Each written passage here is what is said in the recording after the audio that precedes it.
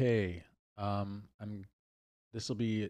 My name's Daniel Gies. I am the creative and technical director at e.d.Films, and in this stream, we're going to do some background stuff for for another animated scene for this particular project. So we're moving on from this scene, this project into a different scene. So I'm just going to pull that up for you. This is some of the assets we're going to be doing. We'll be doing actually a train scene, and let's just check them all out here. There's this environment here. Let's see. Should pop up in a sec. Having a little bit of a meltdown. Change this here. Okay, it's just pulling in right now. I'll show you the actual scene that we're actually going to be doing that right here. So it's down here. So it'll be this scene here, and which is the wide shot with the train. It's a long panning shot.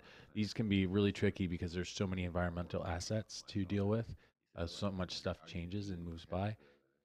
And then I have to do this scene here. So stuff in the reflections. And then we have this scene. He looks out the window, and then we have all these kind of little blueprints, and he's rolling across the bridge. So that'll be and then he falls through the train, and then he's on a ski hill going down. Then he ends up, and then we cut inside of this little scene here. This scene here was done really quickly using Element for After Effects. We'll have to make a rig for this character skiing down this tunnel. I have to try to do it pretty quick. We don't have a ton of time for this. And then it comes out to show. This is the Stellarator, which is a different version of a fusion generator. So lots to do for this scene. A couple of big long shots. So this actually, let's before I show you that, we'll just go here. This is this shot here. Like pops in. That'll be this one right here. So I've got this painting that I did. These are all of the different assets. A whole bunch of different layers. It's not, it's not the best painting in the world, but once I get it all layered up and it's moving, it's, it's pretty things can be a little more forgiving. It won't look so bad. Um Thoreau's the project, when is is asking when is the project due? In 2 weeks, just under 2 weeks. So pretty soon, pretty soon. So there's a lot of work to do, and it's a lot of this is about trying to move as quickly as possible. We have a couple people helping us too. There's David's working on a lot of the character stuff, broad movements, anything where there's like body rotations or any hand animation, and yeah, and then we have a couple other people working on some motion graphic stuff as well. So there's lots to do, but my hope is that we can move pretty quickly. So here are the pieces for this scene right here. It's running a little bit slow, and I will tell you why, because this is a 15,000 pixels by almost 3,000. The reason for this is because this is a 4K production. In the end, it'll be 4K. So this adds a lot of complexity for us because like 4K is heavy. Things are really heavy. I'm not rendering anything out in final 4K right now for the first delivery because it won't. Most independent theaters don't even have 4K projectors. So this will be screening out South by Southwest. So the festival this year. So they're not screening it at 4K. They're going to be screening it in just regular 2K. So everything gets done to half resolution. Um, the other thing we have here is the train. So we can open that up. So we have the train. This is the train that I'm going to be rigging up. It'll be pretty nominal rigging, but I do want to have like a little bit of movement in the train as it bumps along. And also we want some depth in it. And right now they're just little nested compositions that came in Photoshop as folders, so they have to be rescaled, stuff like that. So this train has to go in both this shot with the placeholder and then the bridge shot. So the bridge shot is here. That's not the bridge shot. Where is the bridge shot? It should have been it right there. So this doesn't look very good at the moment. This is pretty normal for an After Effects scene. Looks really bad when you start. Thurrows, I'm not sure if we're going to be at the South by Southwest. We might, but I think it's like it's hard to say because we have another project due right after that. So it's kind of hard to say. We're doing a little animated science thing on bioaccumulation, which is really fun. So I'll definitely be streaming that once I switch gears into that project more fully. It's a little character driven short. But yeah, if you you live out there, if you live out there, are you do you live out there, Thurrows, or are you just going for the festival? But yeah, I'll definitely let you know if I'm going to be there for sure. It's always cool to hang out with other animators and people who are making stuff. Um, in the end, so the bridge shot is here. This is what the bridge shot has to look like. Normally, I don't have something I'm trying to work to so specifically. But this one I got it looking a very specific way in Photoshop. So I'm just keeping it as a reference to make sure that I can hit this target right here. But for now, I'm going to start with the train, and then I'm going to set up this environment, and I'm going to make sure we have the animatic here. So I have the animatic here so that we can get the timing right. Okay, Throws, you live an hour south of Austin. Well, I will definitely let you know if we're going to go, because if we go, we will definitely have a beer for sure. That would be great.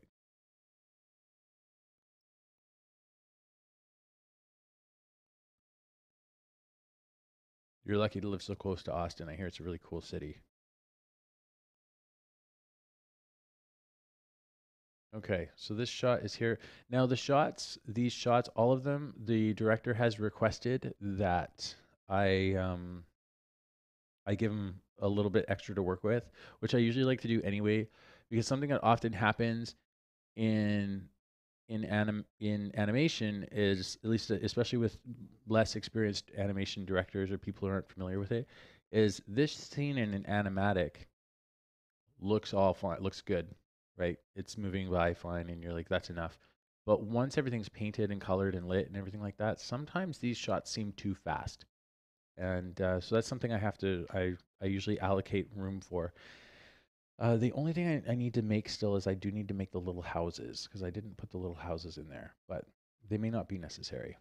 So first things first. So I have this giant, enormous composition, which is far too big. We definitely don't need that. So I'm going to take this and we're going to scale it down to the actual resolution of the production, which I believe is 1920 by 1032. Keep the aspect ratio and 2064. No, that's not it. 21, 2160. Oh, I can't remember the resolution of this thing. I'm the worst. The worst memory for this stuff. Just import a composition here. It's kind of a weird. It's not a weird aspect ratio. It's 185, 1 to 85 or something. I can't remember exactly. I have really terrible memory for that stuff. It takes me years to memorize the different formats. I'm just going to pull in this one clip really quick. And then we'll know exactly what the resolution should be. 1998 by 1080. Okay. So 1998 by 1080. And then we double it, 2160. There we go. So that's our 4K resolution. Cool, Throws. That's awesome. We'll definitely hook up if I'm in town. Grab a beer. Okay, so this is like a snow dusting layer. I didn't name that one. Looks like I didn't name a couple of things, which is sloppy. Probably because they weren't really finished layers. Yeah, I won't be using these. These are like little particle effects that I won't be using anyway. We'll be turning those off. Okay. So this will be pretty fun. I think this will be a fun shot. These are all going to be 3D. So the first thing I'll do is make this all 3D. Chunk. Just select them all and make them 3D there. Okay. And then set up camera. I always set up the camera early. This one I think will be a pretty wide lens because we want quite a bit of parallax. Try 65, might be too wide, but See how it feels. And then I noticed this tool in Do It here. I think it might be under utility. This one under camera. It links the distance of a layer from the camera to the scale, which is pretty cool. So that means if I scale it, it should maintain the size. Maybe it's not super important for this specific one, but maybe it is. I don't know. I'm thinking of trying it out because I've never done it before. So we have cloud, haze, snow, ground. Let's just mute this for 1 second.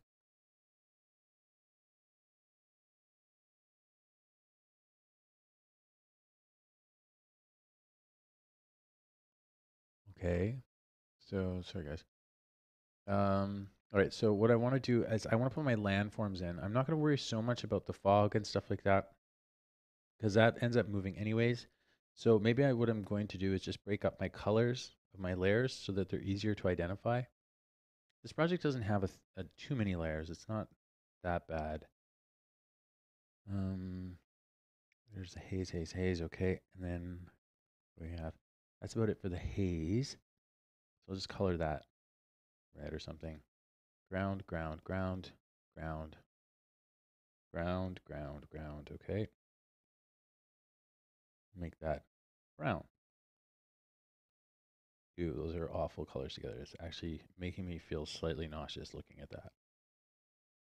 Not lavender. Why would I pick that? Okay, aqua. Okay. And then these ones are kind of extraneous clouds. These are important cloud layers. I don't have enough clouds in this one, but I have a bunch of clouds in the other one that I'll be able to pull over. So clouds I'll make this color. Bar background, make that brown too. And then sky and then color fill. I'm not sure if I need that one or not, but this is really not that many layers. I'll probably have to add some stuff to this to give it the depth that we need, but it will be more in, um, it'll be in repeating layers and stuff like that. Okay, so let's get the animatic in here. It wasn't here, but maybe I didn't put it in yet. There we go. So this shot is 8 seconds. I'm going to make this shot 15 seconds just so we have enough room. Actually, well, we'll see. I'm going to start with 20 because I can always shorten a camera move or lengthen it for that matter. But we'll go here and here, and we'll start from the very edge of the composition. Oh, actually, too, just something I had to do in the thing is this is flipped. So I'm just going to put this back the way it was.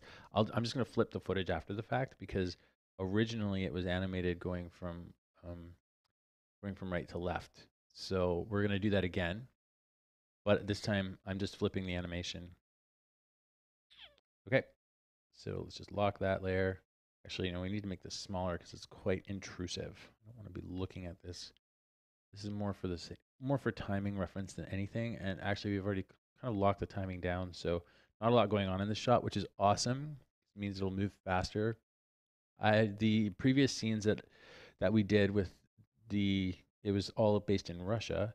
Those sections were pretty hard. There was a lot going on, lots of characters, lots of animation, lots of really complicated backgrounds. This one's a little more traditional, which is kind of rad. Okay, so let's move this camera back. We're going to go from this part of the scene here and all the way over. So I tend to we have our zero layer, right? Where zero is. Let's just have a look at the position of the camera. The position of the camera is negative 3,000. So I'm kind of thinking should probably actually be further back. It would be nice, but I'm thinking of zero as being where the train track is. So that'll be my 0 point. And then everything from that will be either pushed back or pushed forward based on that. So what do we have? We have a color fill. I don't even know if this one is necessary. Does anything happen when I turn it off? I think it does. So we're going to turn that off. I have this sky. Usually I do skies with a lot more layers than this, but I think I'm going to just duplicate it a whole bunch and do other things with it. So with this sky also has to move quite a bit. So usually I put skies way, way, way, way back, like 100,000 or further back. So like, oops, that's only 1,000. I'm just gonna try this scale thing really quick. See if this works. How does this work? Does this actually work? It kind of does. Cool. Awesome. Okay, so let's put it at 50,000. Because I actually want this sky to move more.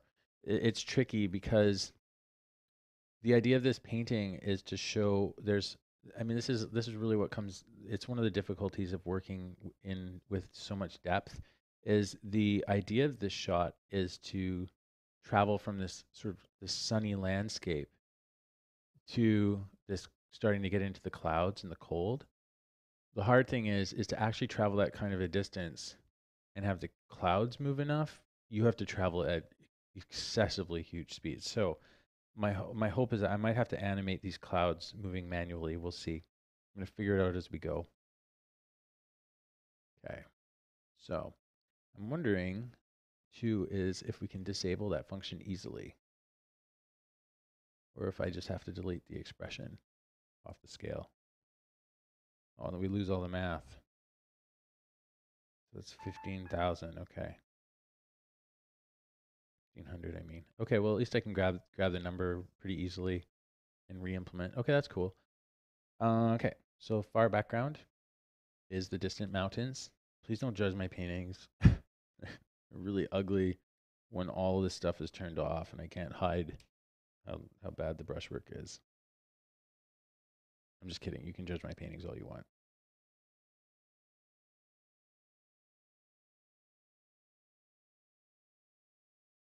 Okay, so our camera's definitely gonna have to move way more than this. That is not enough. How much do we move this thing by? Not even that much. Yeah, I have a feeling we're gonna have to scale this up quite a bit and make the move pretty huge to transition over any background at all. Just to get, we have to create the depth to get the sense of the scale. It's like I mean, you could do this with 2D methods and just sort of drag the layers and do it that way. That might be a way to go. But I like being able to use my focus and stuff like that and sort of preserve a little bit of that sense of scale. But it creates its own other problems. So we'll put this back at 100,000. 1, 2, 3, and scale up. Should be a pretty sweet shot though. I think it'll be pretty cool. And I think what I'll do is I'm going to layer the background clouds and sort of give them a feeling like they're moving. So this camera move should go here. I want to go over here. I'm probably gonna have to duplicate a whole bunch of pieces for the foreground to actually make this work.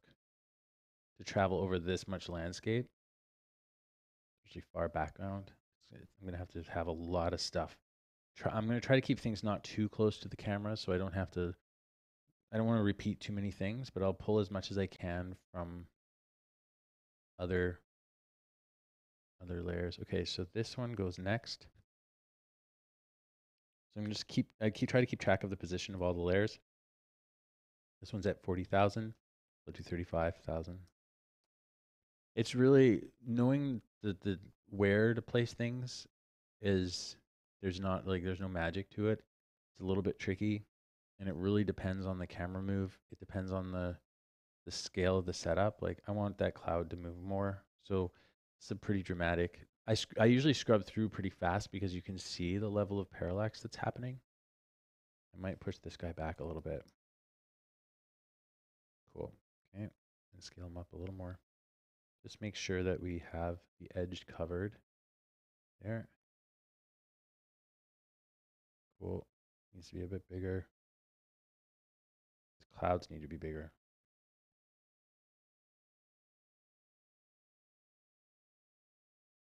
Okay.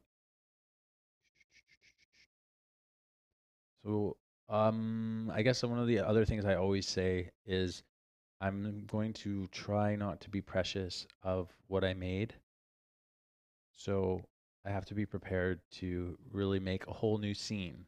Can't get too fixated on having it look exactly like the image because it's not possible. We're going from a 2D medium to a 3D, essentially a 3D medium with a lot of shifting in time and scale.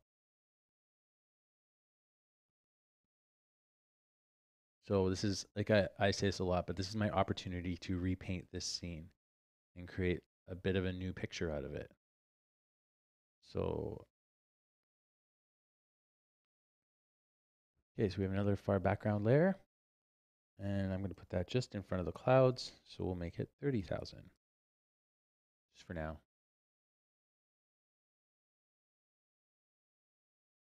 I need like a,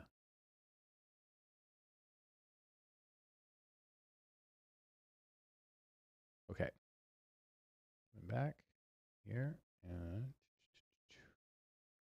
I'm just trying to bring this web. Okay, great. All right, scale this guy up down here and scale.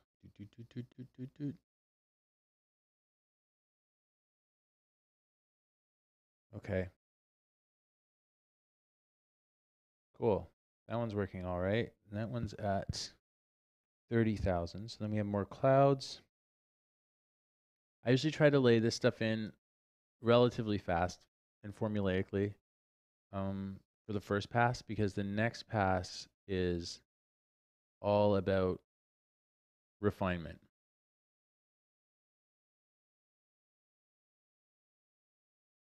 I think this far background layer should be closer. So this one's 50,000. This should probably be like 42,000 for these clouds, which means we'll have to scale them up a little bit more. And then this one should probably be 35, because I feel like it's just moving a lot, especially for far background stuff. It's really moving a lot. I mean, I know we're like really accelerating the camera move, but I want it to feel a little bit more together. So if I want it to move less, I just have to push it further back into the background. I'd even make it a little bit one more. Cool. Great. It's gonna be a pretty sweet shot, I think. I think it's gonna be pretty neat. Excited about it. Excited to see it all come together. And hopefully it should be pretty fast. We don't have any complicated layers here or systems in place. Cool. Next piece. I say this all the time too, but it's really hard to paint nicely when you have to think of something as it's going to be a layered cutout background. I find it really hard to paint. It's actually really hard to find illustrators that can work that way too. It's one of the hardest things we deal with when I'm trying to like find someone who can do some concept work, or some of the other films I've worked on. Oftentimes I just end up having to do a lot of it myself, because it's really hard to take a traditional painting artist or a concept artist and tell them to think of everything as layers and to break their work up into, it's very unintuitive. You can't sort of, scrub across the frame. Usually when you're painting over here and then you're jumping here, you're grabbing colors from the sky, you're sort of mixing ground colors with sky colors, you're all over the place. And what I usually find with this kind of stuff is I end up having to work very methodically, layer by layer, and sort of build the scene from the back to the front. I usually start with the sky, and then I kind of start building forward. And the reason I start with the sky, painting the sky and the general color of the air, is so that I know what colors to incorporate into the ground and even tones into the terrain. So I usually like lay my sky gradient, my general color, my color of the sky down, and then I start building silhouettes and shapes for the land, and then I just go from there. But it's not as intuitive. It's not an intuitive process, and I don't think it's hard to find illustrators that can work that way. Okay, so here's the train reference goes in the front. So this is like what I thought would be our 0 point, but it's not going to be our 0 point. It's a lot further back. So this I'll put at 10, maybe 15,000. Let's put it at 10,000. See how that works. Now this train has to move through. See, actually, this might be a good one to apply this little filter, this little thick tool on here, undo it. And I'm going to push it back, because this one I need to maintain the scale a little bit. So we're going to put it at 10. Well, let's put it at 12,000, because this far background layer is at 20,000. And then position them down. Now, I have no idea how fast this train's going to have to move to keep up with our camera, but probably pretty fast. It's probably going to be like the equivalent of a bullet train. It has to go from, it's like traveling like 20 kilometers in single shot.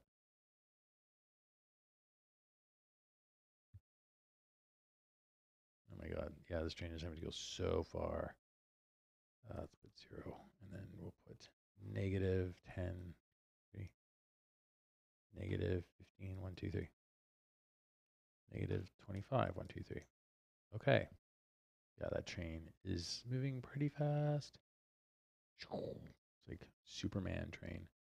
Oh man, what are we doing at full resolution? That's another problem. We don't need to be working at full res. Okay.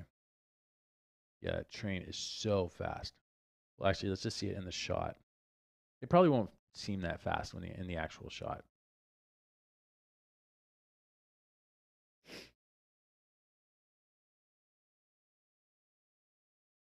That's fine. Okay, cool. That's fine. I might actually take this far back on there and put it a little further back. Put this at 20. Might put this cloud layer at 30,000, 2, 3. Just so we can see a little bit better. Scale it up here so we don't see the edges. I'll reuse these clouds. I usually reuse them and stack them all over the place. So we'll use them to create more and more depth in the frame, in the shot. I find for me, because I'm not really much of a painter, clouds and ambience and fog like saves my life. You know, here's the track. Okay, so the track is got to be in front of the train. I think as far background, I want to move that. Let's put that to 20,000 or 25. 1, 2, 3. So that's gonna have to be scaled up a little bit. Not too much. That's pretty good. Not so bad. Okay. Great. Okay, and there's the track layer whizzing by. So this track layer just has to be just in front of the train. So we'll put it at 11, 1, 2, 3, 11,000. Position it down. This isn't the actual track, but it's just kind of what I'm using as my ground reference for the train. It's gonna be scaled way up. It's gonna move pretty fast, so we'll have to scale it quite a bit. And this is where stuff will start getting dodgy as we start getting more into the foreground pieces. I can't scale up. I'm not going to be able to scale up all my foreground pieces to be able to stretch across the whole frame. Even this thing, we're at half res, so if we look at full res, it's probably already way too big for what it's supposed to be in the actual painting. So I think what I'm going to do is I'm going to just scale it down a little bit vertically. It's really fuzzy.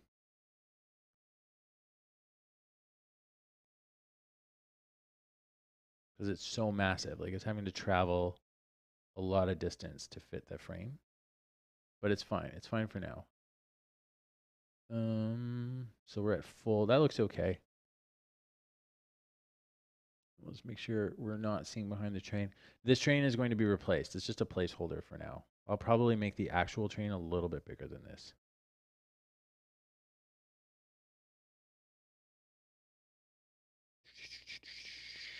I'm kind of excited about this scene though, because I love train sets.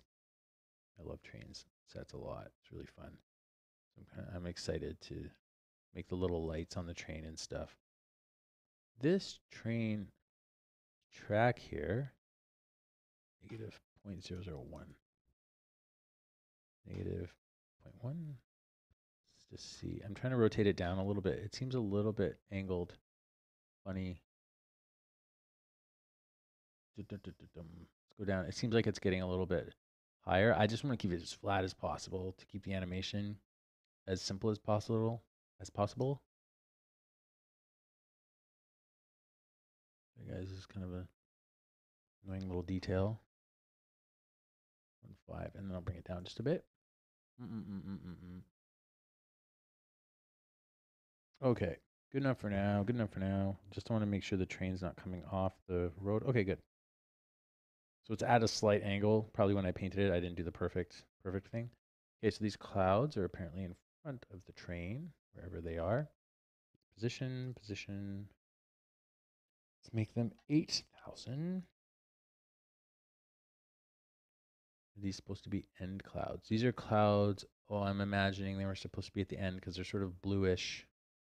So let's do this. Before we move them, let's put this thing on and put them at 8,000. Great. So they're at 75% of their scale. That's weird.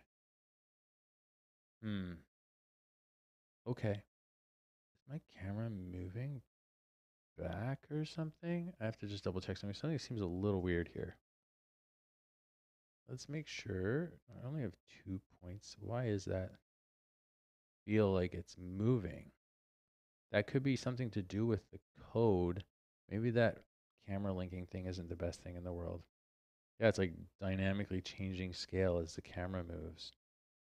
Okay. Let's double check if this one's doing it too. It is. That's what the problem is. Okay, I'm not using that thing anymore. Scale 536. That thing, that's not helping. Maybe it's not for moving cameras. Good to know. Honk. Not doing that. That's probably why my track seemed crooked or something. My train was scaling all weird. Or maybe it's not. But anyways, I'm not using that thing anymore. You're right, Throws. Yeah, the train won't seem like it's like bullet training. I'm going to make the train probably double as big. Actually, let's do that right now. It's a good idea. Let's double it up. So, because the train's a bit more of a feature. I used to be trying to hide it because, whoops, can't do that. I'll move its anchor point. There we go. I was really trying to hide it because I wasn't going to do a really nice full out train. And then we ended up doing another shot where I needed to add a train. So let's go here. Oh, I'm just getting a little message from Eric is working on some of our boards for the motion graphics stuff.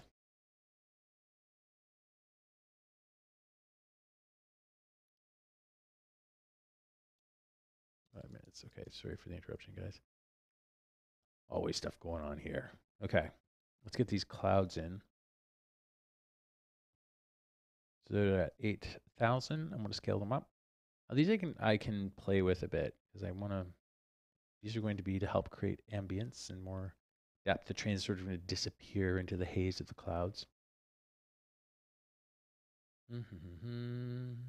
I might make these pretty big. And because they're sort of fuzzy paintings anyway, I can scale them up quite a bit and we won't really notice. And I might even duplicate them and add more of them and sort of push them around and stuff like that. But I'm going to save that for after. So the first step is really just to lay everything in. And then the next step will be to sort of sweeten the deal, make it look nicer.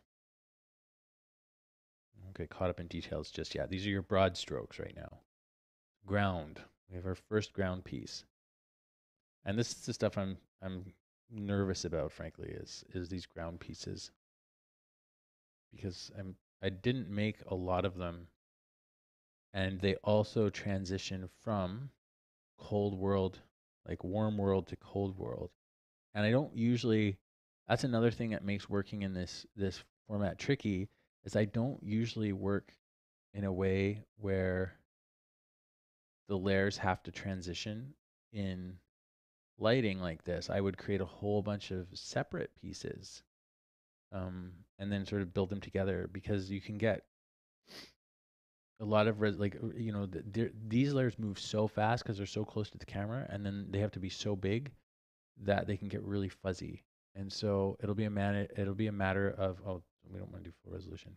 It'll be a matter of just managing how they're moving. One thing I can do to increase the durability of them is rotate them at an angle like this. So these are more meant to be ground planes, and then scale them up. Oh, on the y-axis. And that will give us a little bit more, it'll work better. It'll feel a little bit less like a flat panel.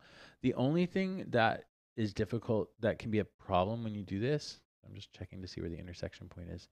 is if you're going to do a bunch of fog layers and stuff like that, which I usually do, is these things can, when you rotate a panel at an angle like this, it can, you're going to see if you make fog, it'll intersect with it. So if there's like a cloud, for instance, and maybe this is obvious and totally redundant, but I'm just going to go through it anyways because I always run into this. So if I put this layer, here, for instance, it might be hard to see, but you'll get these hard lines. See that line right there? I don't know if you can see it or not. It might be hard to see. But there's this hard line because it's intersecting with that plane. And that can be a bit of a problem. So I have to be careful when and where I sort of use this technique of angling things down. And the other thing you can do is, let's just go here. Let's just double click this ground piece.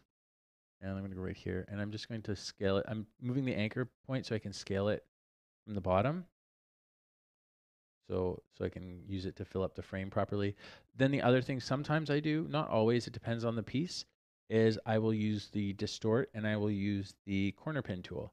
And then I can pull this over here, go back over here and pull this one over here.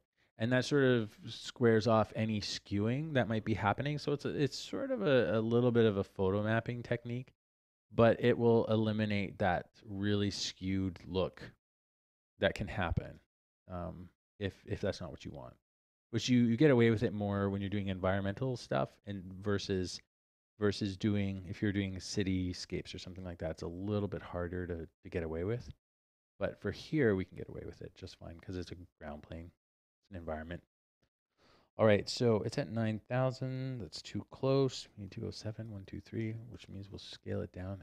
It might have to be closer than that though, to the track base. So these clouds have to be more like 10,000. Then this can be 9,000. Because I don't want to have a massive gap in between the track and this layer. So let's just take a quick look at what we're building. Sorry for the sniff. Pull back. You can see how what we're building here.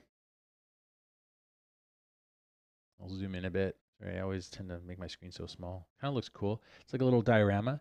One of the things I noticed, which is kind of neat, and I really hope to, we're working on a little plugin right now that'll help. It's sort of similar. It's similar to this tool here that links the scale and of an object to different thing, like to the camera.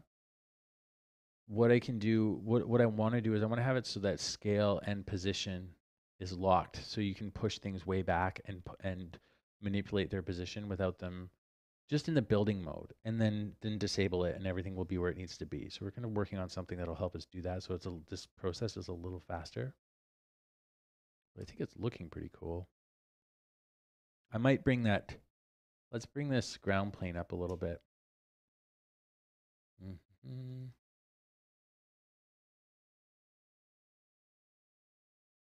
I really like building environments. It's one of my favorite things.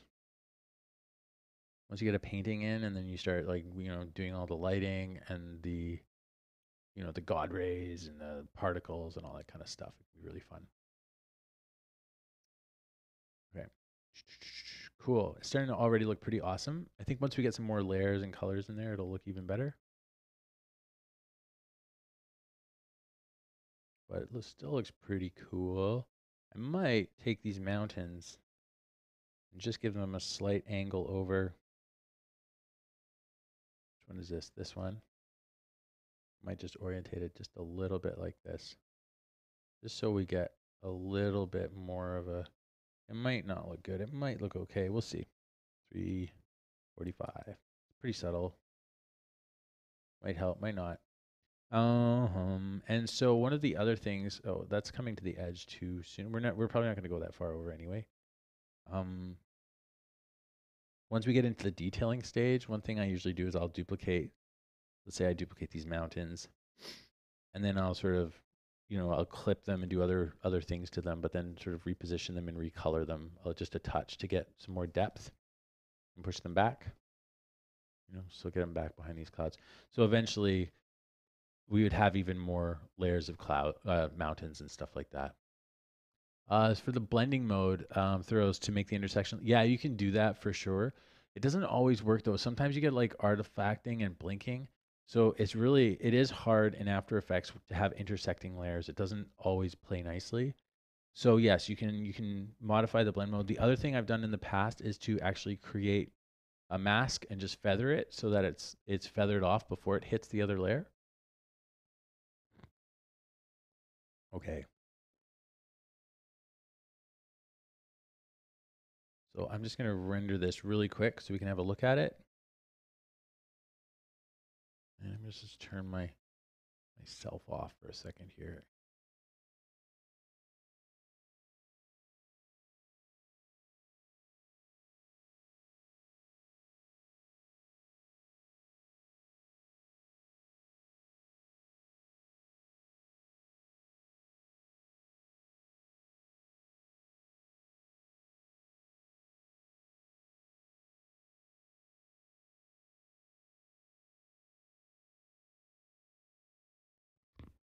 Okay, you know what? I think we're getting sound from the animatic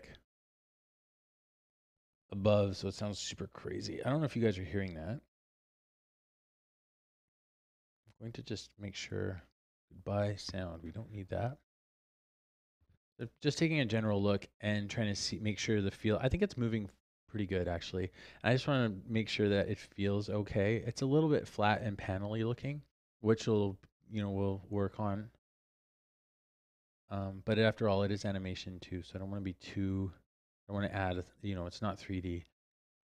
So this is okay for now. Great. So let's keep moving along. I'm just gonna purge the memory really quick.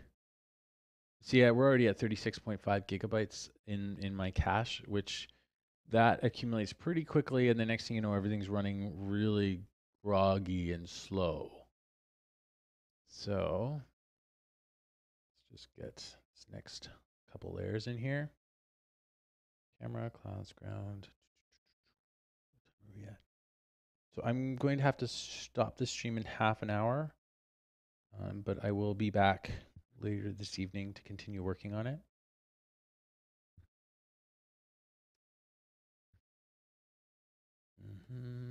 Okay, so this is a ground fog. That one's at 8,000. We'll just run this all the way across. In many ways, this is a pretty basic background because we're pretty locked down with composition. I'm not going to rebuilding it. It's almost built as a painting already. So I don't have to assemble it. Usually I have quite a bit of assembly to do. Because I usually just build scenes as these giant puzzle pieces. Just like a whole bunch of little pieces, and then I try to figure out how to make them all fit together to make something look nice. Which is fun, but it's also incredibly time consuming. And it adds a whole other level of work to a background. But as I went through this process of making this project, I got a little bit better at painting. So I was less trapped with having to make things look better strictly in After Effects. I could use a little bit more of just my painted layers.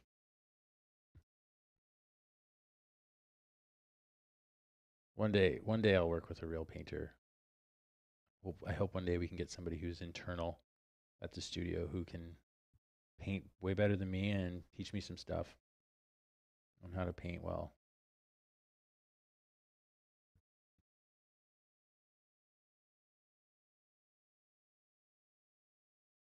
Cool. Starting to get some good variety here. Thanks for hanging out, Thorough. Thanks a lot for coming. I'm sorry to hear about your connection. Thanks for hanging out. I will make sure this is posted up, and eventually, actually, what our plan is we're going to be doing edited versions of stuff for YouTube. Instead of just sending them straight over to YouTube, we'll do like little edited versions. So yeah. Anyways, thanks, man. We'll see you again.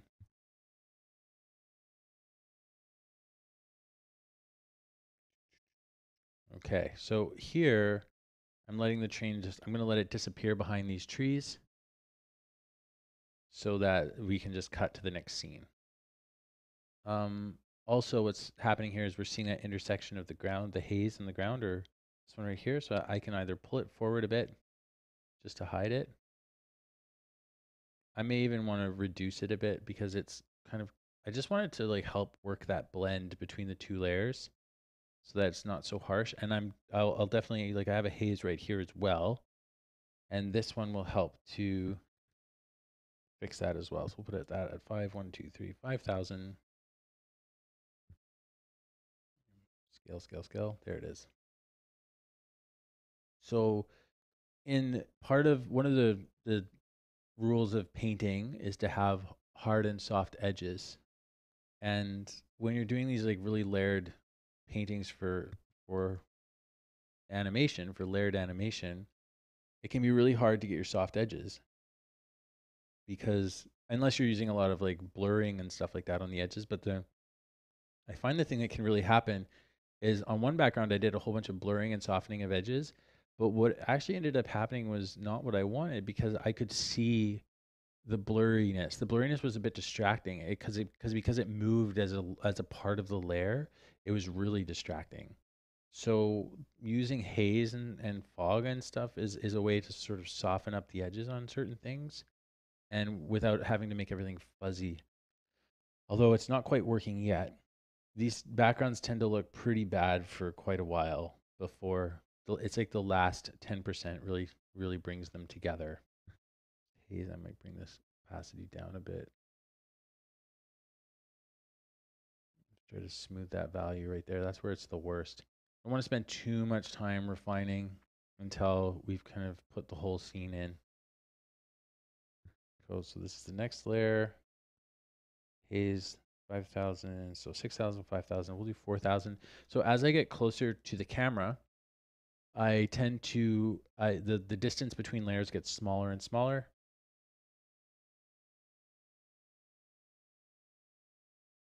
Okay.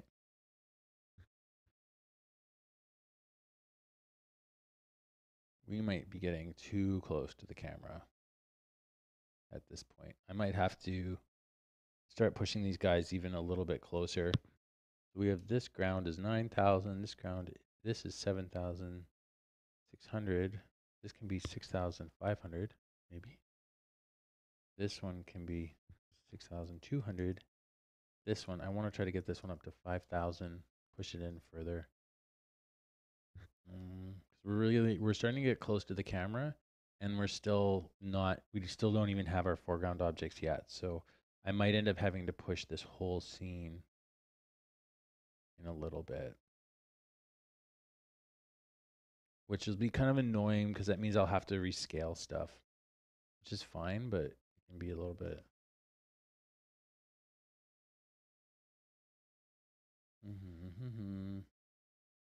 I don't want this big mountain to kind of come in until I'm ready.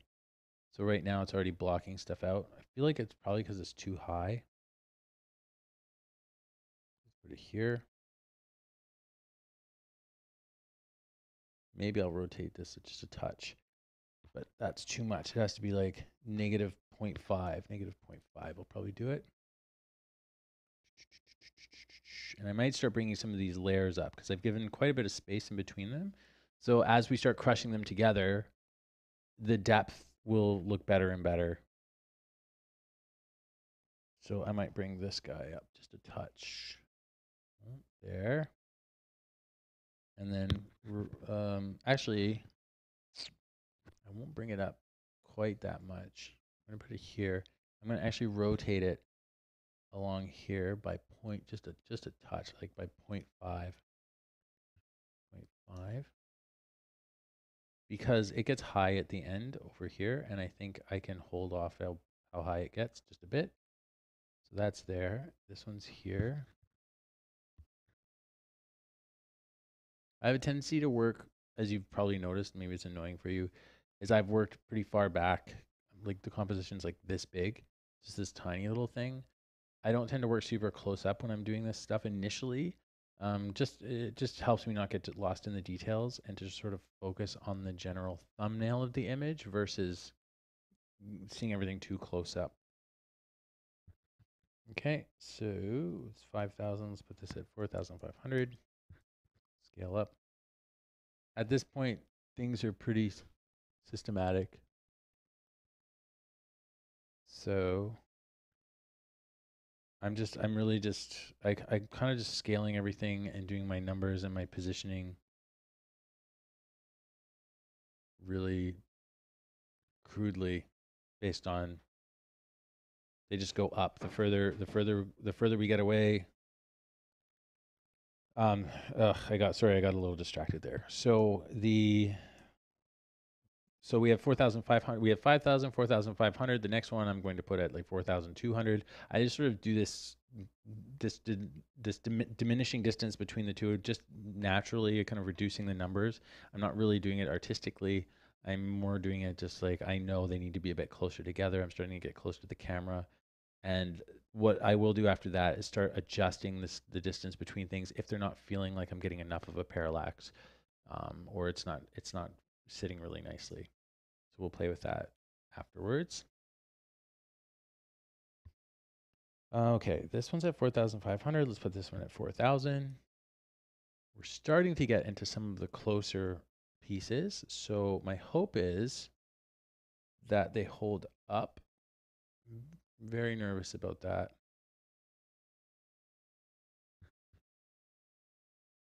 I also have to be careful not to block the whole frame out and block the train out too much.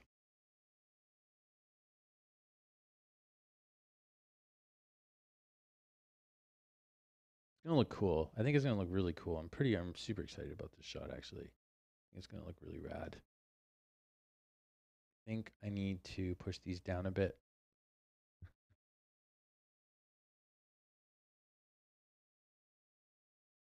I lose so much of it's also a tricky thing because I guess when you don't know when you're painting how much is going to be seen. So I do like, if you look at this thing, I'm going to lose more than half of my painting that I did. Like I loosened up as I went down, but you're going to see tiny little bits and pieces. A lot of that painting will never be seen and will be lost behind other objects and sort of covered up. And so there's definitely, it's hard to paint for these kind of things a little bit too because everything does get shifted around so much and you don't see a lot of what you painted, which is okay.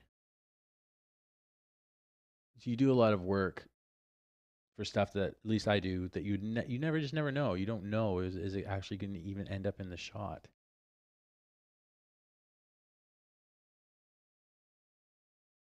Sometimes like when I'm painting trees and stuff, I'll paint a whole bunch of trees and I won't even end up using some of them, which is probably just bad planning on my part, but I'll just make them so that I have them to work with in case, just in case I need them. So right now I'm just working on trying to make sure that those trees don't block my train out too often.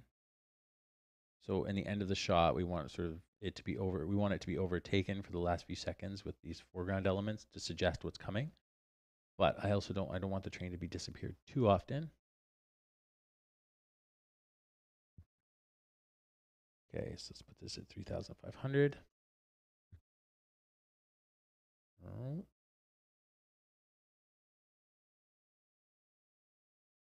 I guess it should be pretty clear at this point why I put a camera move in first before building. It's pretty important. If you don't, there's no way to tell how you need to build something unless it's like, I guess if you're just sort of trucking in or something where the camera's just rolling into the frame, maybe you don't have to, but even then things shift so much as the camera moves. It's pretty important to have the camera move set up pretty early. Like I usually don't even start a project without having the camera set up and having a basic idea of what the camera move has to be. This haze I'm going to use over and over a lot because it's a pretty nondescript color shifting haze that I'll be able to really use to fill up the environment. Depending though, the risk of lots of haze is that you can start to lose clarity. You can just look like a big old fuzzy mess. You lose contrast. So if the paintings were stronger, I could depend more on the paintings to give me my depth, but do 3,000. So now we're about 6,000 away from the camera's home layer, like its Z depth.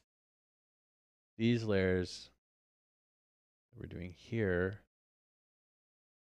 you gotta be careful with these. These are gonna block out a lot of stuff. I wanna make sure that we're losing a lot. Scale this up. I mean, when I design these layers, I mean, I just don't know. There's no way of knowing how it's gonna look once you get from one end to the other. There's absolutely no way for you to tell by the time the whole scene has shifted what's going to be where. Like I have no idea where this big hill's going to end up. There's no way for me to know. It's going to be sort of at the end of the shot, but it's not going to be exactly where I want it necessarily. So that's sort of one of the things to consider. That's why I always plan to rebuild as part of the process.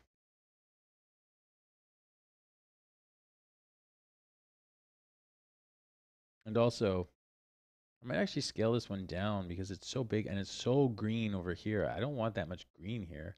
I want it to feel quite cold here. So I think I might have been smart and thought ahead when I painted this painting, knowing that I think I was smart for a change and planned that this painting would end sooner because that green is not wanted over here. In fact, this one here is probably a little bit too big too, because we should be in the land of cold by about here. I'm just going to scale this stuff down a little bit. Hopefully, I might have to add some more little snowy foreground layers. I'm not sure. My smart planning might have ended there.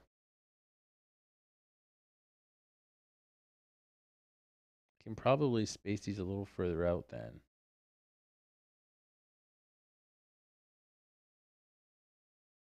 Okay, so we're going to have to work on that transition. And I feel like these layers might need to be further apart. So put this at like 4,400 and put this one at 2,500. Looks good here. Falls apart at the edges.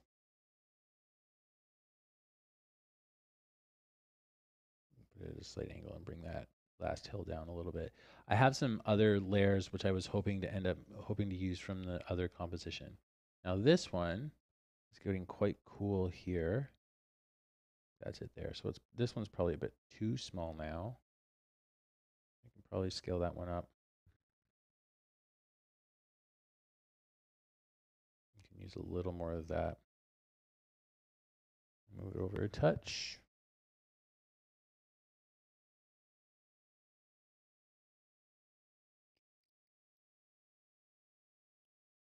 Okay, cool. Looking all right. It's an all right transition. I mean, that green should be cooler, but I can either fix that. We'll see. The atmosphere should be able to help that too. So we'll see. We'll see. All to be fixed. 2,200.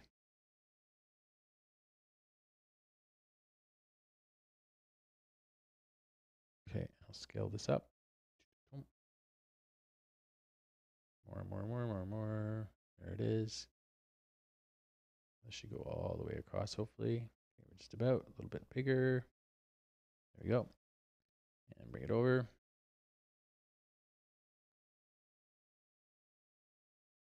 Okay. So this haze is probably a little too much, but work on it. We'll adjust it all later. Okay, I think we're close to having our last few layers. Okay, so this is an icy cold layer, it looks like. Cool. So it just has a bit of green and then it has some icy cold. Great. I forgot about this layer, which is cool. So we'll put this at 1,000, 2, 3. We're starting to get really close to the camera. So I'm kind of okay with this feeling. Like my hope is for it to sort of feel like a little train set model. So I might push the aperture a little bit so it feels a bit small scale. I mean, my lens is pretty wide, so it's not going to lend itself really well to super small scale, but if I push the aperture hard enough, this is going to look really cool, I think. If I push the aperture a bit, I'll get some more blur on it. Just like completely stomping over these mountains I made. I might. So now that I'm starting to get my foreground pieces in, I'm starting to see how they're behaving. I'll have to start shifting some of these guys. And we have to treat. This is again another difficult thing to manage when you're doing these kind of backgrounds. Is we've lost the train now. We never could have told that was going to happen. Might have to angle the train up. And we've got these like really big ravine gaps and stuff, which could be good, right? It could be good to create a nice sense of openness and then have like the claustrophobia of all this stuff happening. But there's a rhythm to that, and we have to manage that rhythm and make it feel good. So it's a little bit of that abstract level of composition that happens over time, which can be really tricky. It's tricky to think about. Oh yeah, now this one this is blowing snow. This one we don't need. That's gone. This one is tied to this ground, I believe. Yeah. Okay, so it's just sort of this is meant to be just to add some extra depth to this layer. So that's 500. This one's at 0. I might put this at 300 and put this one at 0. So this is my super foreground little mountain layer.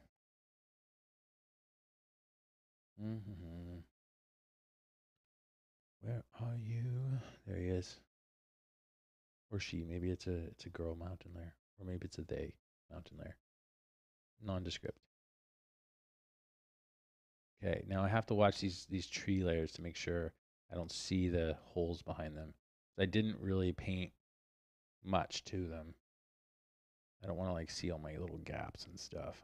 They're really just to create some depth in this like little foreground piece that kind of comes popping in.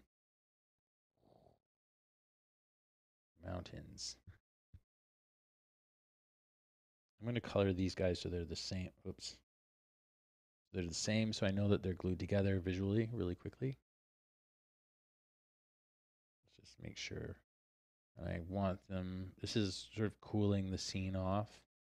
So this green one here, definitely too green for where we're at, I think, for the feeling of this scene.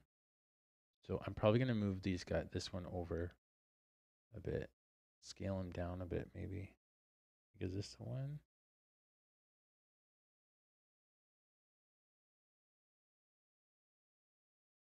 Because I think we can open that area up a little bit and it'll be okay. Scale this guy down. Go back to the start. We should have a clipping thing. Bring him over. We're starting to get into the world of experimenting and playing with the pieces, which is really fun.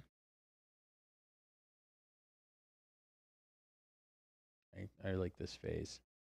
We can start messing around. This one's cool-ish. This is still possibly too warm at this point. Pretty warm. I think I might want to even move it further back. It's really warm. It might actually, I could do a color push on it too. I'm not sure. I'm not really sure. I'm going to, for now, let's move it. It could probably afford to be scaled down a bit more. We can't scale it too much because then it'll start looking proportionately wrong with the rest of the scene, with where its depth is. But, and this guy down here, this one here. Okay, so this is sort of like a snowy ground, and so that one I have to honor this layer here because it goes all the way across. Now this one can be modified and moved around like we've been doing.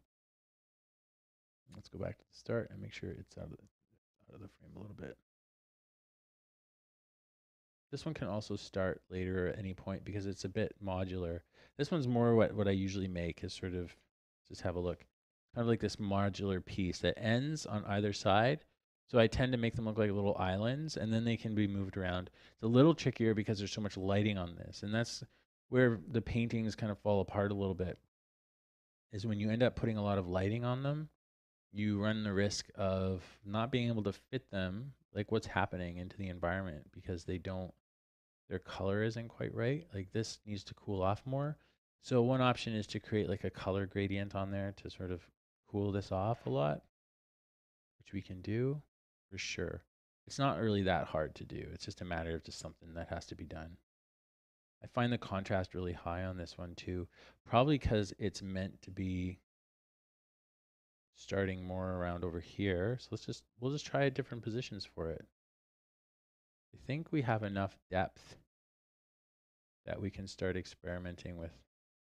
Or let's just move it way over here. See how it feels to end with this guy. We get this cool open spot. Now that green is a problem. But I like kind of this cool open spot. If this looks okay, we might have to put tons of like haze down there to give some depth to it so it doesn't just look like a big flat thing. What do we have here? We have a bit of snow creeping in. That's okay. That's pretty cool. Some of this we'll be able to clean up with the haze, and the haze can also influence the color of the land. Oh, hey, Kira. Is it Kira? Welcome to this. Welcome to the stream. You're one of many, many active viewers at this instant. There's thousands of us here. Thanks for coming in. Okay. Let me know if you have any questions. Feel free to ask away. I'm just building this background right now. Okay, so this piece, the only thing I'm worried about this piece is this green guy right here that's super green. I may want to cool that off a lot more because I think it was meant to be. I think it was meant to, like I thought it would be bigger, but it's kind of turning green too fast. Unless I make this layer quite a bit larger, which I could do, and it will. But I'm not sure. I think not sure. So I could do two things with this: is I could cool it off in After Effects, or I could just go into Photoshop and um, cool it off there because this green is a little bit of an island in the middle of a snowstorm. I think it might be better if it's a nice cool thing. Oh, thanks. Thanks, Kira. I think it's gonna be really nice when it's done. It still looks a little bit crap at the moment. It's a bit of a mess. We're working on it. We're hard at work here. It'll come together. It's gonna come together. The other option is I could hide this green by rotating it away or masking it off. So like if the background dips like it does here, it dips away a little bit, I could mask it off and then not have to paint anything new. My only concern is that I'm really losing the number of foreground objects to create depth here, but maybe sometimes I sometimes have too much in the scene. So one thing I could do is just sort of kill this off a little bit before. Maybe we'll try that for now. Just for now, we'll try masking this off. Sort of tapering this down in a way like that.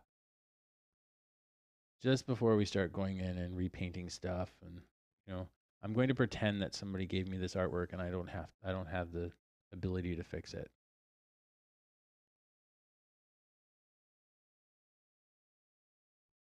Kira, I'm gonna stop. I have to stop streaming soon because I have to go pick up my son.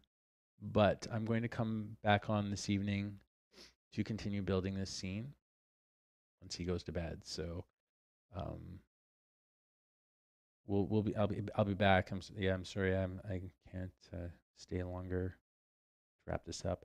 So now that I've eliminated so many layers in this, there's sort of this gap area where we get this open space, which I think is it's cool. It's actually shaping up to be pretty neat. I'm going to push this layer further in. I feel like it's too close anyways. So what I can do is I'll push it until we hit this that there, plonk, where it hits the ground. And I'll pull it off that about halfway. And then I'm going to scale them up. So now I'm starting to separate the scene into sort of two sections, which is my cool section, my warmer section, and then as we're starting to get into the cools and the snow and everything coming in like that. So, so now I'm going to start splitting it up. And the other cool thing is because I cut this thing in half, I can reuse those trees somewhere else. So if I just duplicate this, go mask, and I make this a subtract instead of a add. And so I have a new ground. And it's just this piece. I can pop that in somewhere in here in the transition. If I want. I mean, I might actually just move the anchor point here. It's really quite a small little island of trees. It's possibly not that useful. It might even be better to mask it off like this. We'll just cut into this hill like that. Actually, I'm going to delete this mask. Bonk. Okay, let's delete the mask and make a new one because we're going to have a whole new piece we can play with, which is kind of fun. Hopefully this isn't too noticeable. A bit hacky, but I'll just feather it off a little bit. Hopefully it won't be too ugly. Just adjust that a bit. And we'll tuck it enough behind something that it won't be too obvious what we've done. You can always use the little feather tool, this little guy here, to adjust some of these. I don't use this thing a ton. Sometimes I use it, but I'm not going to start using it because it kind of get messy for now. Okay. Let's grab this little guy here. I can tuck this somewhere else in behind some of these guys.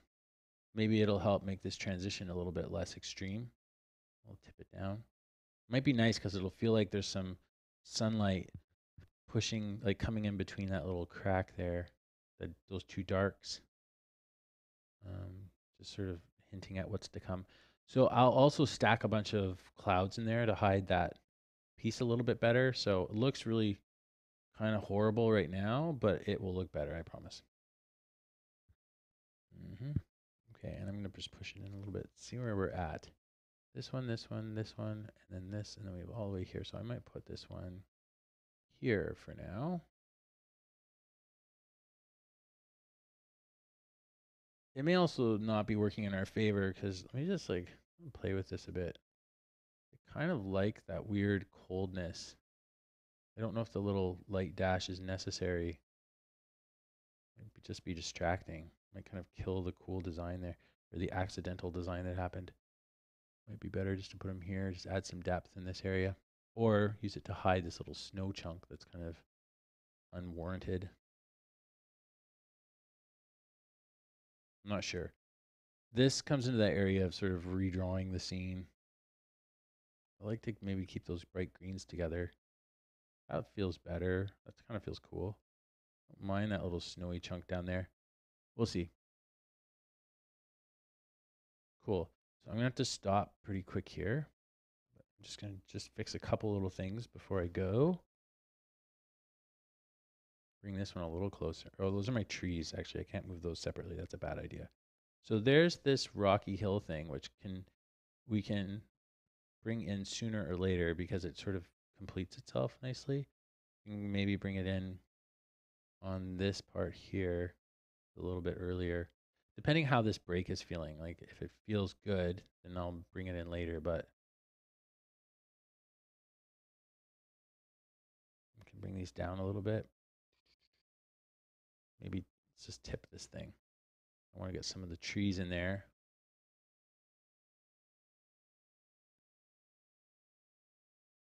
Okay, and then I'm going to push these guys a little bit further forward. Cool.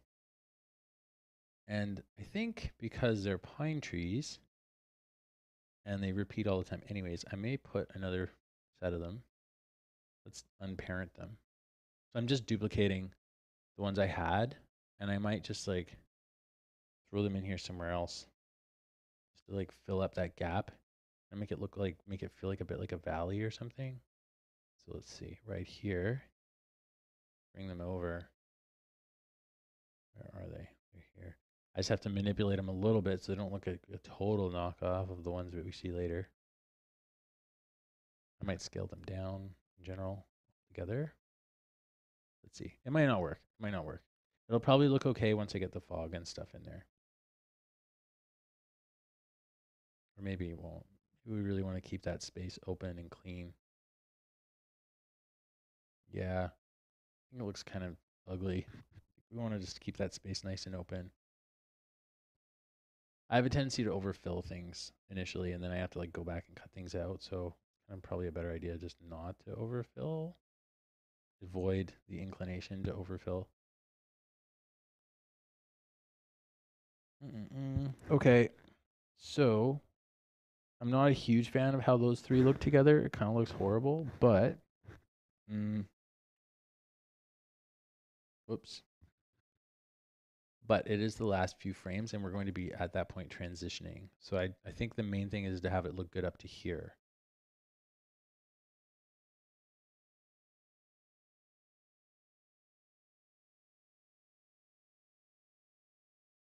Doesn't look the best, but that's okay for now.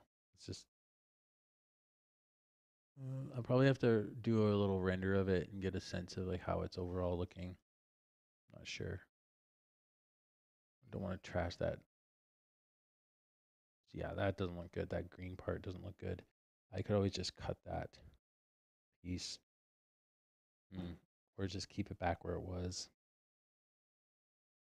Endless process. I also have to be careful not to get attached to something just because I painted it and I think it looks kind of neat. A lot of deleting happens in this process. Okay, cool. I think that's almost all the pieces.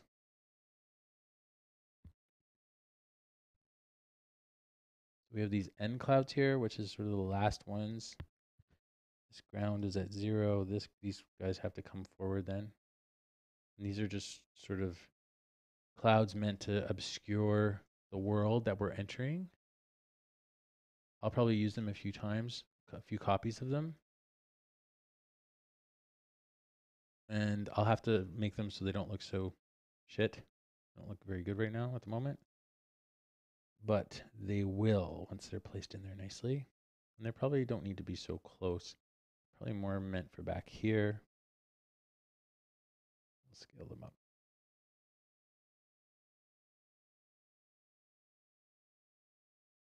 And I'll be able to like push them in. I think I'll use like a few copies of them. And then they'll look pretty sweet. Look like stormy clouds coming in. They'll look really rad. Excited. I scale them up big and then like, duplicate them and then put some closer. The only trick is to make sure they don't look repetitive. Because that can happen really quickly. Let's do that with some rotation. And then reducing the opacity. 50. So the less opaque it is, the less, and the more little layers you use, the less likely it is to look really repetitive. There we go. Let's see. Cool. That'll look pretty sweet, I think. Look awesome. Okay, I'm just going to do a quick little RAM preview, and then I got to go for a bit. And I think looking at this right now, I need to add a couple little foreground pieces in here. It's pretty stark in the foreground. I might need some like closer objects or something. That could just be a lighting thing. Or I might grab some silhouettes of trees and just put them close like we're passing by them. So that's the stuff we'll add later. And there's a couple like ugly areas, like that line right there is pretty ugly. I hate it. So we'll have to like fog that away or mush it up. Something I can probably do is I can go back into the Photoshop file and just blur up that edge a little bit. But I'm not going to do that until we've sort of looked at the whole scene and gotten a sense of how the movement's working and what really sticks out as being ugly, and where we need some hard and soft edges. Like this green here, I'm already in this foreground is really acidically green. It's like kind of a cool lime green sitting on top of this like reddish color. So I might want to push that green down a little bit. I'm not sure. It's a bit, the palette's a bit of a mess right now because everything was designed to flow from right to left in the color scheme. So we'll have to manage that, and that's going to be a bit tricky to try to make that work. And I mean, you can do a lot in color correction, but the values have to be right. And right now, the values are a little bit all over the map. Generally, I mean, there's some like general spaces. We'll see. We'll see.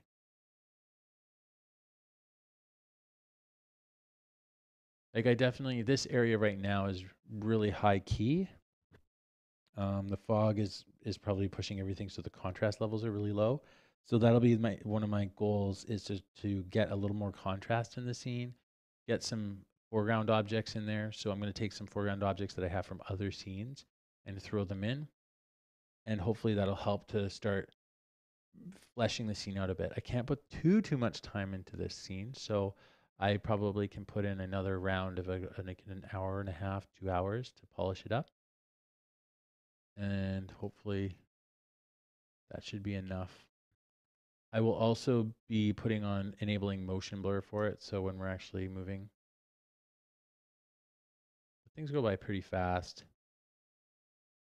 It's kind of looking cool. Like it's nice once it moves. It doesn't look as good when it's not moving, that's for sure. But once it's moving, it's not so bad. So that is one of the reasons I usually do a RAM preview and stuff like that. Like once everything's going, you get a different feel for things. So, but I do think I do need to work on some of the depth and some of the contrast and stuff like that to make the scene really pop. And then we'll add some lighting, additional lighting and things like that to help sculpt the scene a little bit further. So this is the first pass.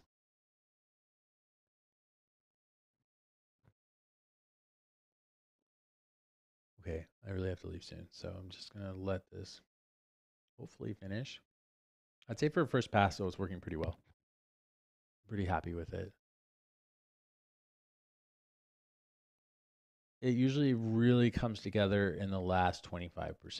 So I'd say right now we're at like 60% finished. So the last little bit. And then, you know, there's that whole area where I can spend, you know, 5 or 6 hours tweaking, adding, you know, polishing. I got to be really careful of that. That's where I end up losing most of my time sometimes is getting caught up in that process of really refining. I do it really bad with character stuff, like, because I will over rig characters or like make them too articulate for what they're going to be in. Mm-hmm.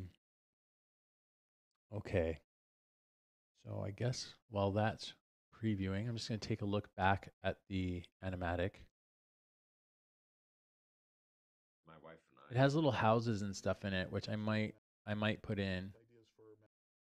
I just haven't painted them yet. It's a nice. I like the little detail of having little houses. But I didn't put them in because I wasn't sure. I wasn't sure if I would need them. Like I wasn't sure if I'd be able to use them or if they were necessary. Okay. So these are the next scenes we'll be doing. We got to do the train. This scene's like a pretty elaborate scene. The other part I'm looking forward to is adding the little details of like the little blows, tufts of snow blowing and stuff like that.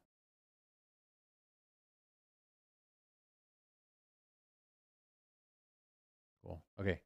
Well, I gotta get going pretty quick here, so I'm gonna just let this run. I'm going to just we'll just let it play back really quickly, and then I gotta bounce. But then I'll come back and work on this tonight.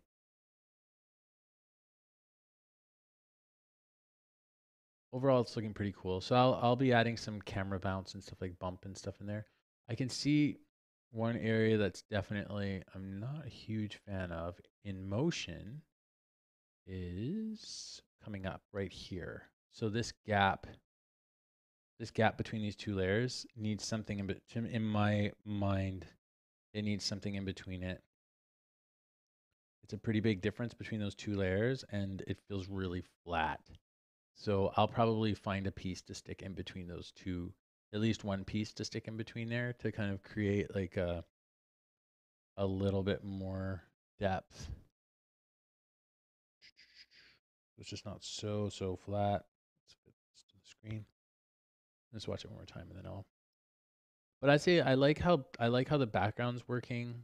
I'm pretty happy with the background and the overall. I feel like we could use a little more cloud buildup by the end or something just to get a little bit more going on in those mountains. I don't mind this big flat open area. I thought that would be more of a problem visually, but I think it's working pretty well. I thought it would look really flat and dead, but it actually holds up pretty good. I think it's probably because it's just so high key and there's so little contrast. Um, yeah, just a couple little things to work on. Add some trees. I've got a whole bunch of trees from some other scenes and stuff we can put in, but overall, I'd say it's pretty working pretty well. I think it'll look pretty nice. I think those dark clouds starting to come in look pretty good. I'm not seeing too much repetition or anything like that. Cool.